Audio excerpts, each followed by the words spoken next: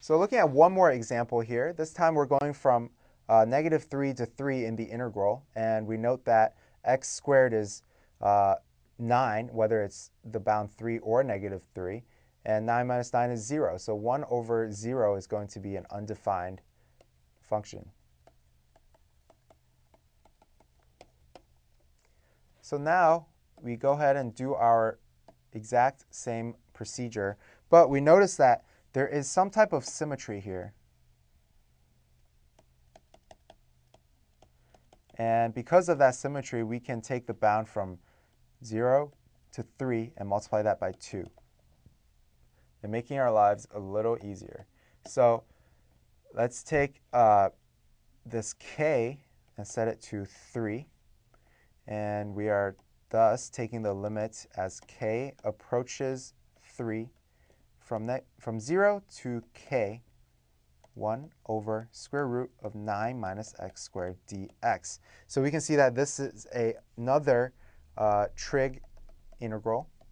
And if we remember from our table, this equals limit as k approaches 3 times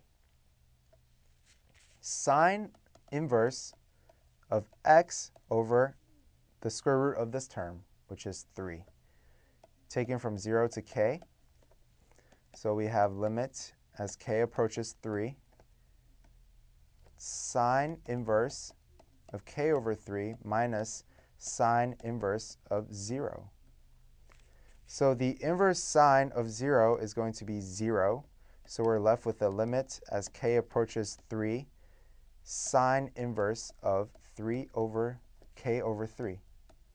And when we plug in the 3 for the k, we'll get inverse sine of 3 over 3, which equals 1. And it becomes pi over 2. So don't forget that we are using a symmetry rule. So the very end result should be 2 times itself to get the answer. So 2 times pi over 2, which equals pi.